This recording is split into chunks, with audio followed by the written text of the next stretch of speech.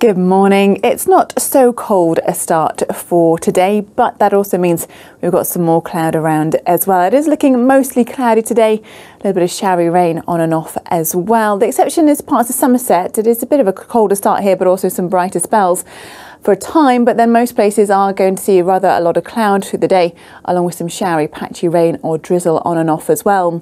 Temperatures though are picking up through today, up to between 8 and 11 degrees this afternoon. Fairly light winds as well. The Channel Islands seeing some brightness through this morning, and then that thicker cloud arriving here, again with some showery rain on and off, but again not quite so cold, highs of 8 or 9 degrees. Here are the tide times for today. The high tides at Minehead, 8:38 and 21:06. So tonight again it won't be as cold with more cloud around, looking rather cloudy through Friday, but actually feeling quite a bit milder with highs of 12 degrees. Saturday we've got some winds and some rain on its way. Sunday turns colder and brighter.